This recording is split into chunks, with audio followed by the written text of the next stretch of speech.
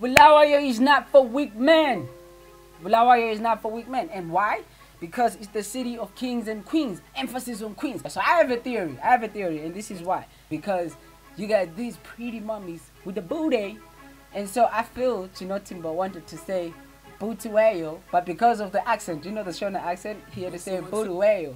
You know what I mean? Pull up with a squad with the heavyweights. No diplomatic entry, so me we no delegates. Nobody helped us with DIY, we don't delegate. And when we play the big leagues, never relegate. It feels good to be back with these ChooseDays episodes, man. You're gonna be with me for a while during this quarantine period. Boom. Ever walked around the city, bro, on a Friday or Saturday? I know right now it's quarantine and people can't really walk, but ever walked around the city on a Friday or Saturday? Like, bro, your neck is gonna be hurting from all the turning. Like, woo!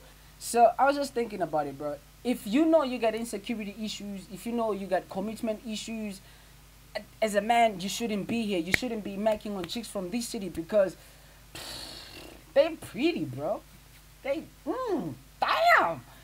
God was flexing when he made Bulawayo women. Contentment. King Solomon said, as death and destruction are not satisfied, so are the desires of the human heart. You know, like, because death always wants more. The desires of human heart are infinite. We know that if you did economics, the basic economic principle is infinite wants and finite resources. You know, so, and that's the human heart. That's how it's set up. We always want more. Bill Gates still want more money. If you get $100, you still want more tomorrow. So we are never satisfied. So in the context of Bulawayo and Bulawayo women, if as a man you're not content with what you have, you're always gonna want more. I told you your neck is gonna be hurting from all the turning, bro.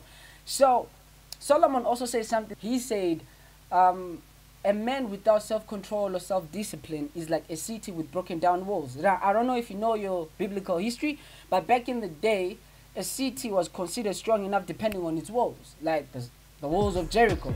You know, Israel had an almost impossible task until the walls of Jericho fell down.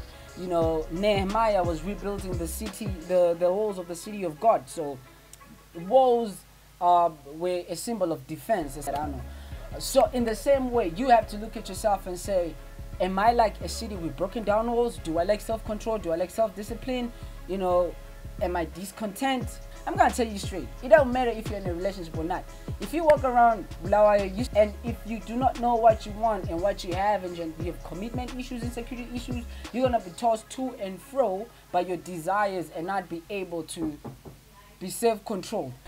And don't forget to check out my new single, Sky City Energy. The link is in the description below, and go to my website www.meetluminous.com and hit the subscribe button on my YouTube channel. Get it!